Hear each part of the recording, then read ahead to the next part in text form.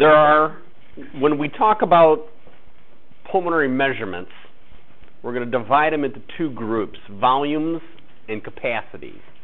Volumes basically are the building block that you end up having, where capacities are made up of two or more volumes. There are 4 lung volumes, but only 3 of which we can measure with simple spirometry, meaning at a bedside having a measurement done. Okay. The first one you probably have never heard of, but it's called tidal volume. No, you've heard of it. Okay. Tidal volume, which is roughly 5 to 8 milliliters per kilogram. In our theoretical 70 kilogram healthy male, it's about 500 milliliters. So for our purpose, we'll call this volume roughly 500 milliliters. Do it that way. The second volume is what's called the inspiratory reserve volume, and it's the additional volume you can take above the tidal volume until you can't take any more. So if you take a normal breath in and then continue taking a breath in above that until you can't take anything else in, that additional volume is the inspiratory reserve volume, or IRV. That volume is actually pretty huge. It's about 3,100 milliliters, so roughly 6 times your tidal volume. The expiratory reserve volume is the volume that you can exhale after a normal exhalation. So when I'm at rest, the additional amount I can blow out, and that's about 1,200. And then finally, we talked about this previously, there's some amount of air that's in your lungs that you can never under normal circumstances exhale, and that's called the RV, the residual volume, which is also about 1,200, and it's the one volume that we can't measure with simple spirometry. We got to do some sophisticated pulmonary function studies to be able to ascertain what that value is. And obviously in lung disease, what we're going to find is that these values are askew. They're not correct. Okay, they're not where they should be. Those 4 volumes combine to make 4 capacities. The first one, as the name implies, is probably a vital one because it's vital capacity. And it's the sum of the tidal volume, the inspiratory reserve volume, and the expiratory reserve volume. If I were to ask you to take as deep of a breath as you possibly can and blow it out until you can't blow out anymore, you now have done a vital capacity. Maximum of volume in, maximum volume out. So it's basically everything but the residual volume in the process. I can do this as a slow maneuver, have the patient take a deep breath and blow out slowly as much as they can. Or we're going to find there's a measurement called a forced vital capacity, where we blow it out very hard. Blast it out as hard as you can. No, under normal circumstances, they should be the same. But we'll find patients with patients with lung disease, certain types of lung disease, will have a big difference between the two, because that forced maneuver actually causes the airways to collapse.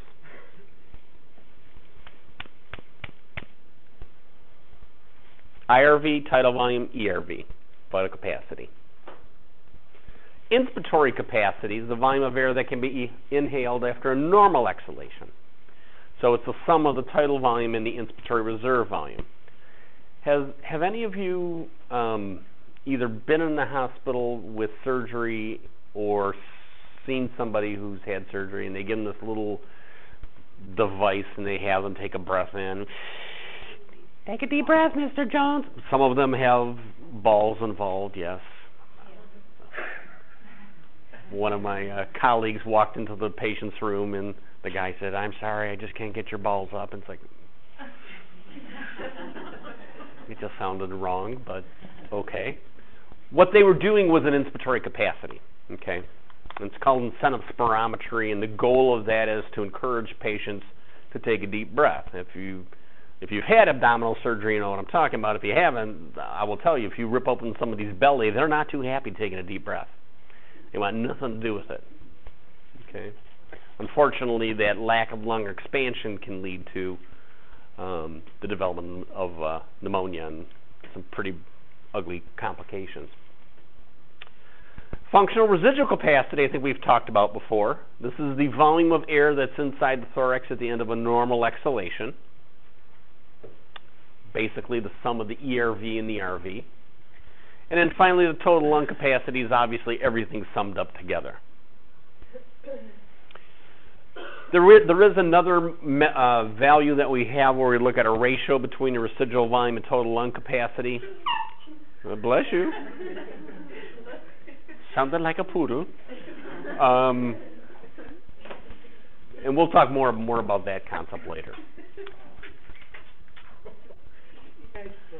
Graphically, if we were to look at this, this is what it would look like.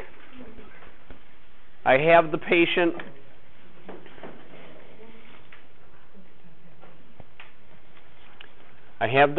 breathing naturally. I'm measuring the tidal volume. Take a deep breath in, deep. Now blow it out, push, squeeze. Keep going, go. Keep going. I now have measured the vital capacity.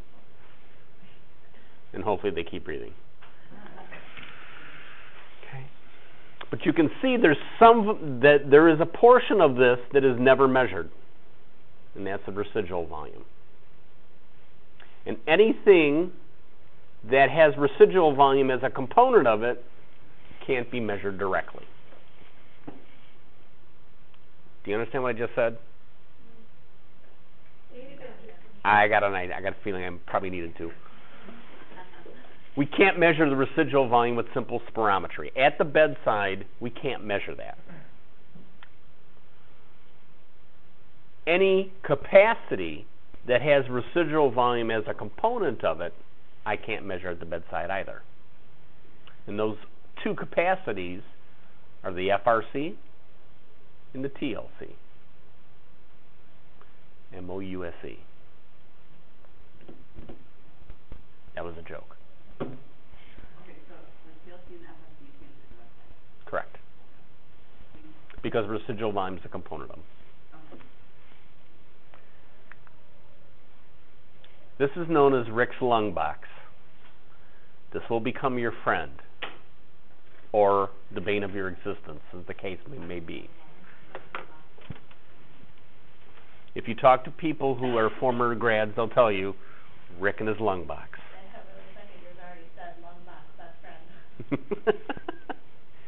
Yeah, I corrupted them well. Now, not only do you need to know what these are, you need to know their normal values.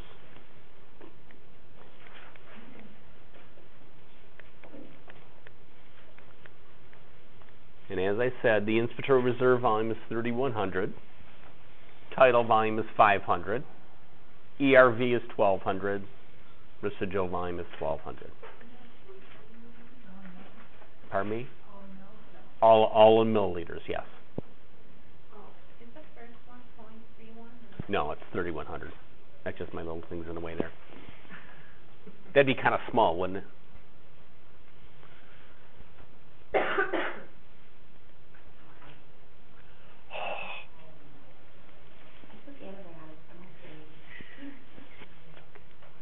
Now, you'll see this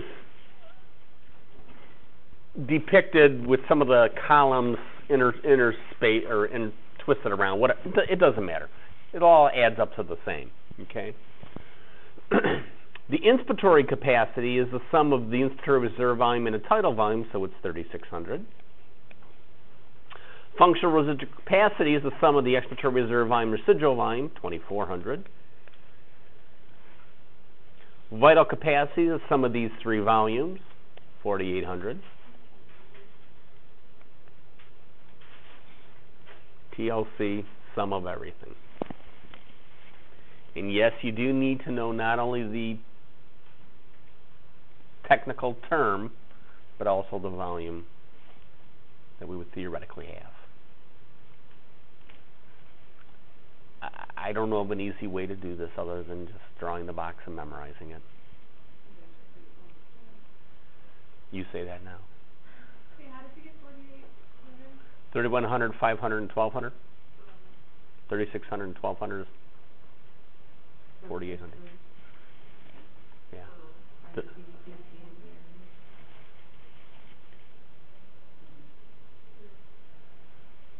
Okay. So this is just one of those, I'll look at somebody's test, and the minute I give them to them, they draw the lung box. It's a brain dump.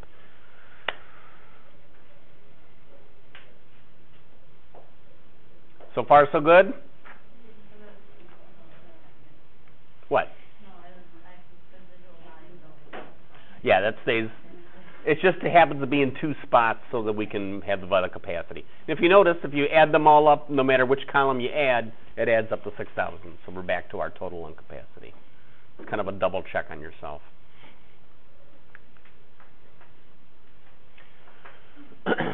These are just kind of some directions on how you would coach a patient to be able to measure these.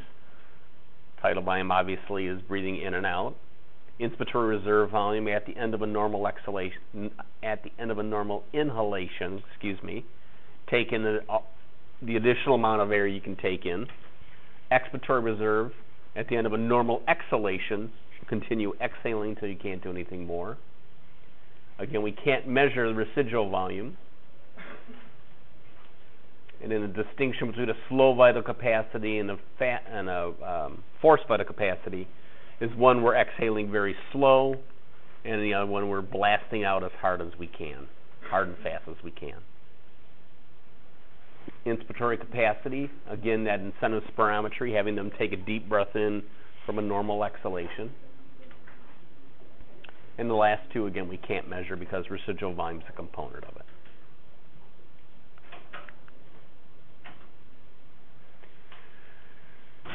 All right. Now this is where Egan and Beachy get a little bit flaky. Okay. It's raining in Caro, just in case you care.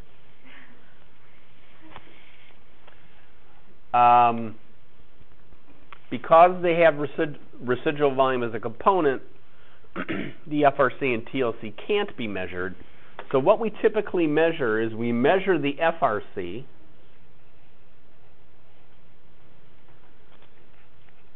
and if I know my ERV, which I can measure, I'll determine what the residual volume is. The value that we actually measure, though, is the FRC. And the way Beachy and Egan explain this, they go through each of these three individual tests and explain what they're like. I don't care that you know that necessarily. I do want you to know that there's three methods by which we determine FRC and therefore determine RV. One is called the helium dilution, and I want you to know that this is a closed circuit. The second method is the nitrogen washout, and this is an open. And the third one is body plethysmography. It's one of those words you just love to roll off your tongue. And what I want you to know is that this is based upon Boyle's law. Boyle's law is what? You are too good. Looking at pressure-volume relationships.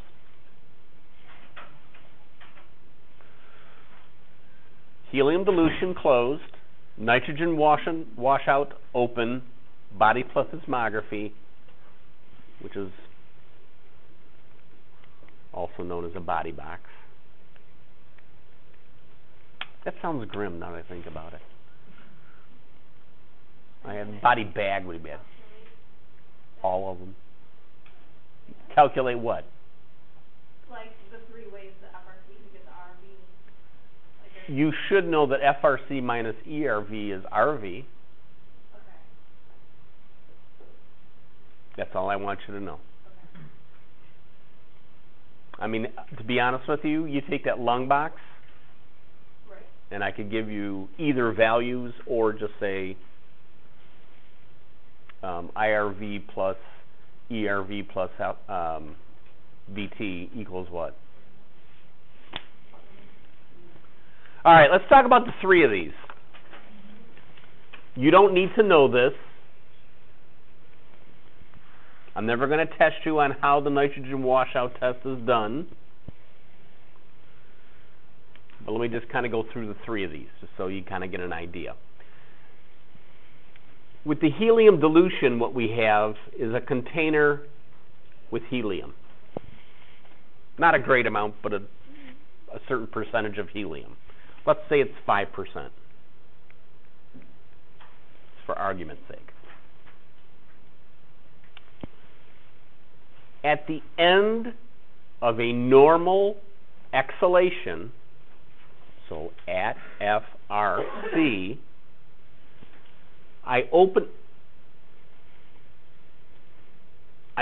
this little valve and I allow the patient to breathe back and forth with this mixture of helium. In our lungs, we have no helium. I'm going to just say that out loud. I have 5% helium in this container. I'm now breathing back and forth from that source.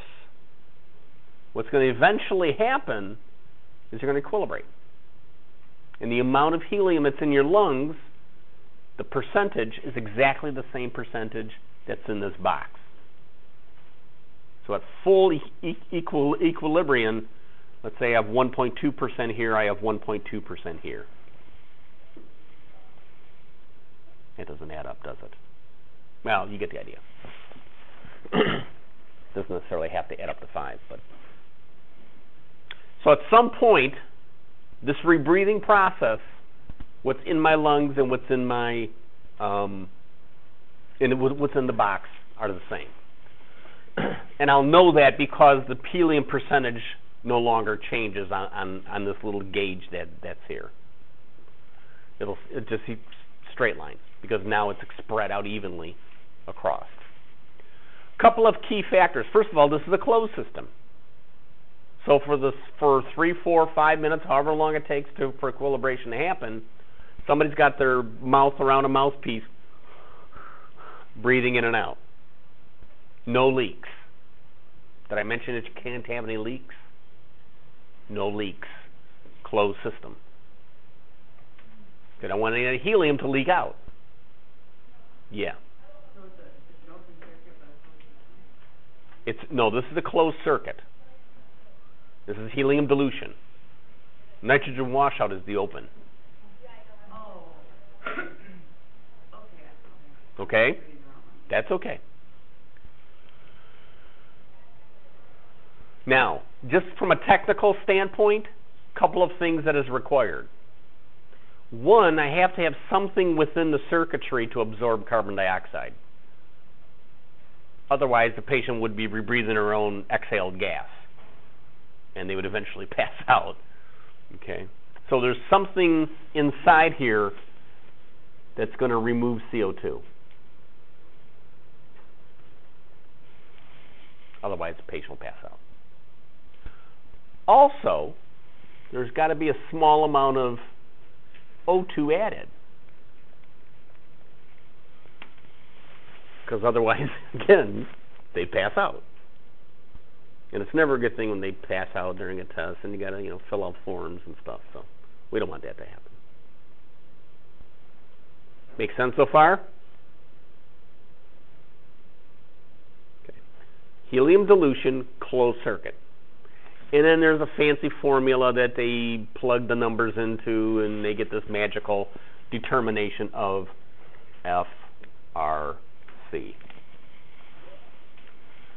Do I care that you know anything else beyond the fact that it's a closed circuit? No. We're measuring FRC through a closed circuit system. No leaks. And you try telling an 84-year-old person to keep their lips wrapped tightly around a mouthpiece for 4 or 5 minutes. Ain't easy. That's why the good Lord made duct tape. Oh, just kidding. Open circuit. Open circuit is the nitrogen washout.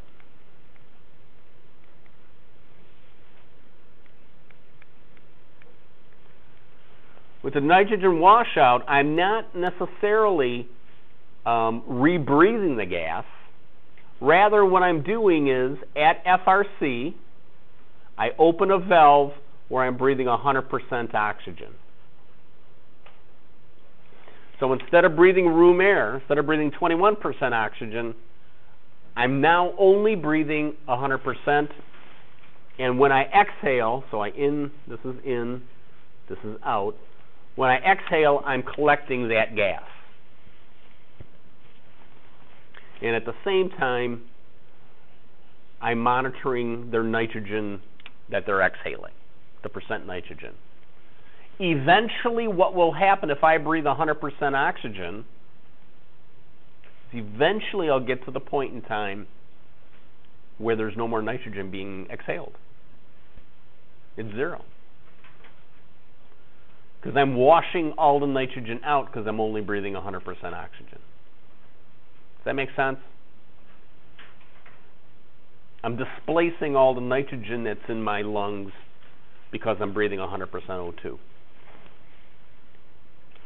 The time it takes to get to that washout is directly related to the FRC. So again, I'm measuring functional residual capacity.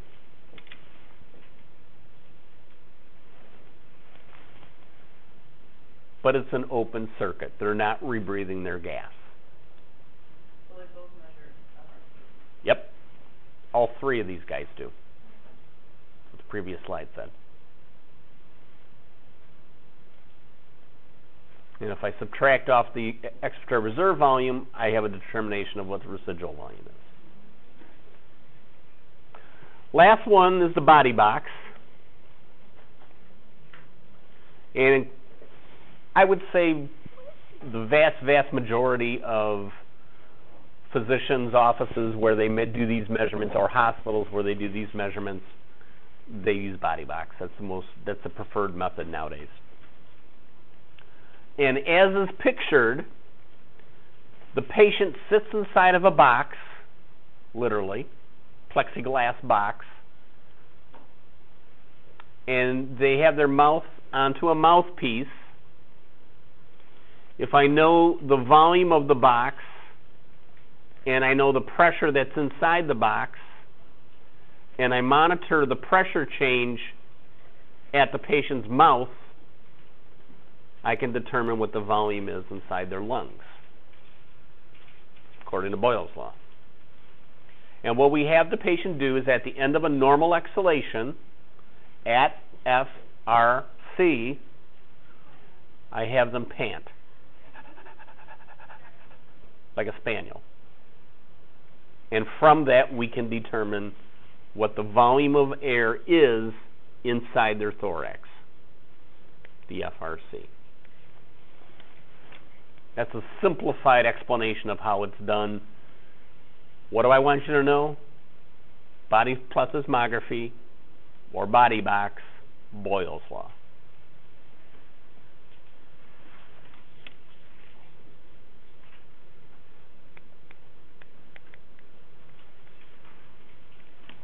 Am I going to make you calculate this? No. What am I measuring? FRC. FRC. FRC.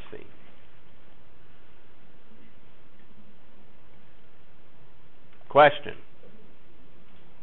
Why the heck am I doing all these stupid measurements? Well, because I'm bored. Because we need revenue. No, that's not it. We want to classify the lung disease that is present. All diseases of the lung can be placed into one of two categories. either obstructive or restrictive. I don't care which lung disease you tell me, I can put it into one of those two boxes.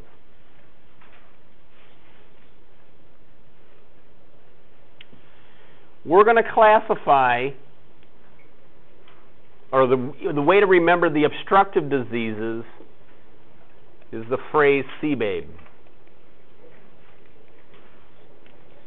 Cystic fibrosis, bronchiectasis, which is probably one people have never heard of.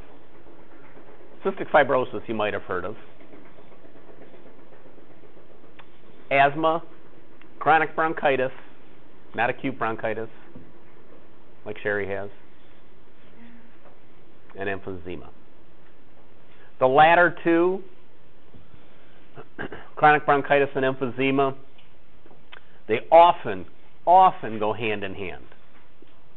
The thing that causes emphysema and causes bronchitis, cigarette smoking, they just kind of blend together. So we give them the name COPD, chronic obstructive pulmonary disease. Because it's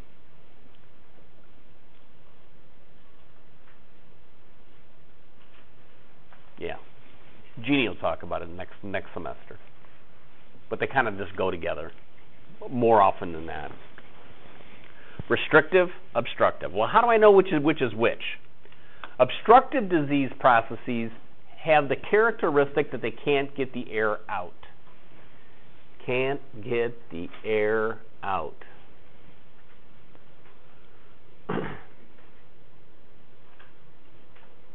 And if I look at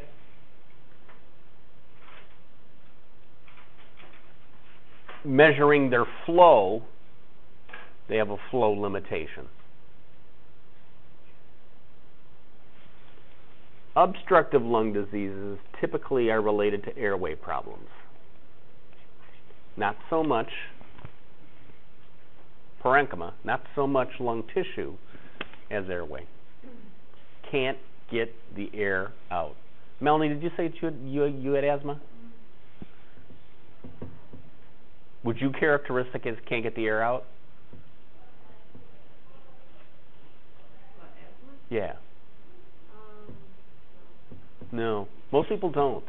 They say I can't get any air in, but you can't get any air in because you can't get it out. It sounds back-asswards, but it truly is the fact that there's so much trapped gas. Because they can't get air out, that means there's always something trapped inside. Trying to put something else on top of that is hard to do. And that's why the sensation is I can't get my air. You're actually, in truly, during an asthmatic attack and during every other obstructive disease, you have a lot of gas trapped inside your thorax. What's that called? Oh, that's called a residual volume is increased, or the FRC is increased, or the TLC is increased. Classically, what we see with patients with obstructive lung disease is they have a lot of trapped gas, literally to the extent that their diameter of their thorax increases, something we call barrel chest. Under normal circumstances, the AP distance is less than the lateral distance. These patients get such chronic air trapping that their chest actually becomes round, like a barrel. So their AP diameter increases.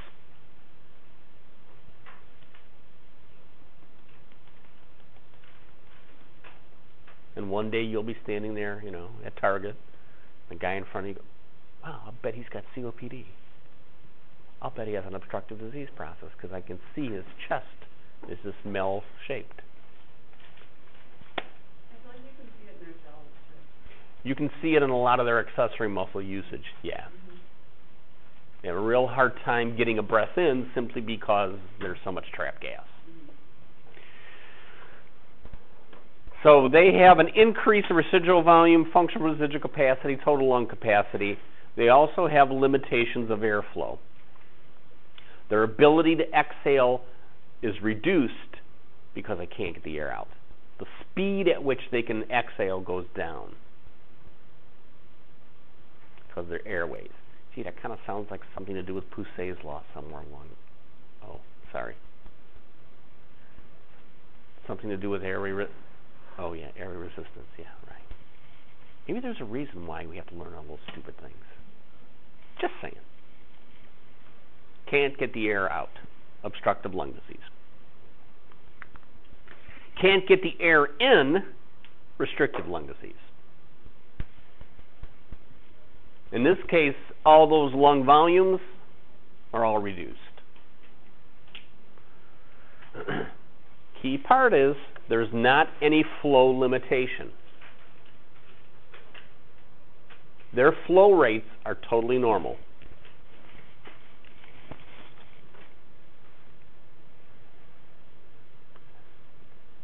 And this is more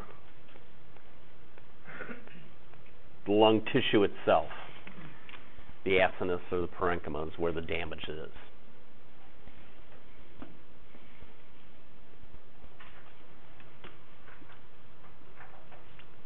I'll make a caveat to that also. Chest wall. What about Those are examples of restrictive lung diseases. Okay, so things like pneumonia, things like ARDS, things like kyphoscoliosis,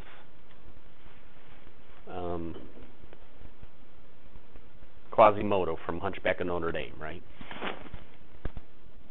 So why is flow rate not increased? It isn't. It is. Flow rates are related to airways. This isn't an airway problem. This is either chest wall.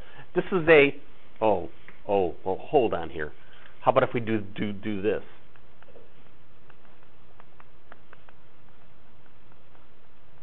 Resistance, compliance.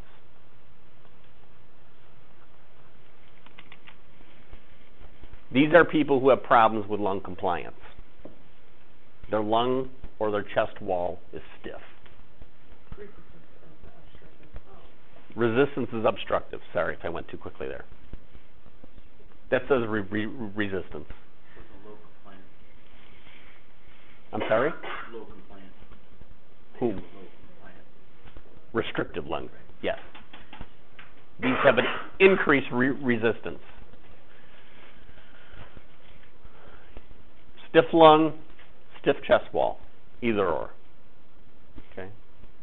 One of the gals I went to school with, we were talking about restrictive lung diseases. She never wanted children. Never did end up having said that. But she said pregnancy was a restrictive lung disease. And I said, well, come on. Pregnancy is not a disease. She considered it a disease. But it's a restrictive lung process, absolutely. You get 9 months pregnant, you got that baby pushing up on the diaphragm. Diaphragm can't move. It's a restrictive process. Can't get the air in. Not that I've been pregnant and I can attest to this, but I'm just saying. Okay. So part of our process of being a respiratory therapist is we go through and we assist the physician in determining if this is a restrictive or an obstructive process. Because treatment's totally different. The way I treat asthma is totally different than the way I treat ARDS. The way I treat cystic fibrosis is totally different than the way I treat a chest wall deformity. They have different clinical manifestations. They have different ways that we have to treat them. Now this is out of Vegan. That's that one big thick book that you probably use as a doorstop long about now. And you can see, hey, that's Rick's lung box in the middle, isn't it? This is what they are under normal conditions. When I have an obstructive process, notice what happens. Residual volume gets bigger, FRC gets bigger, TLC gets bigger. Why? Because there's trapped gas. Can't get the air out.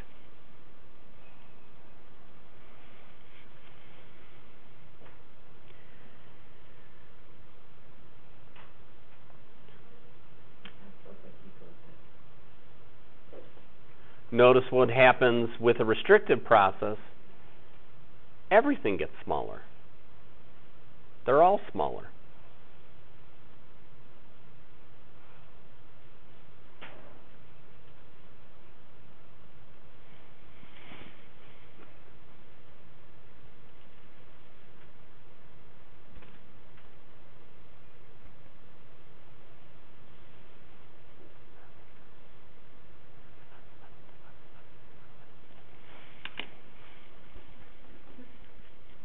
Make sense? Can't get the air out, I trap gas. FRC, RV, TLC get bigger. Can't get the air in, everything's smaller. Scrunch down.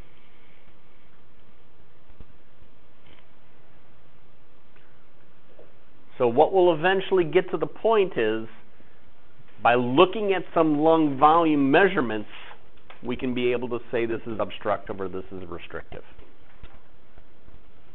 Now, can you have both? Unfortunately, yes. My old buddy Gilbert, patient I used to have, he was probably 60, looked like he was 90. Gilbert had horrendous kyphoscoliosis, and he smoked 3 packs a day. Dude, you got a problem. His normal PaO2 was probably about 30. Walking around with PaO2 of 30. I don't know how he did that. That's not compatible with life. But he had horrible obstructive, horrible restrictive.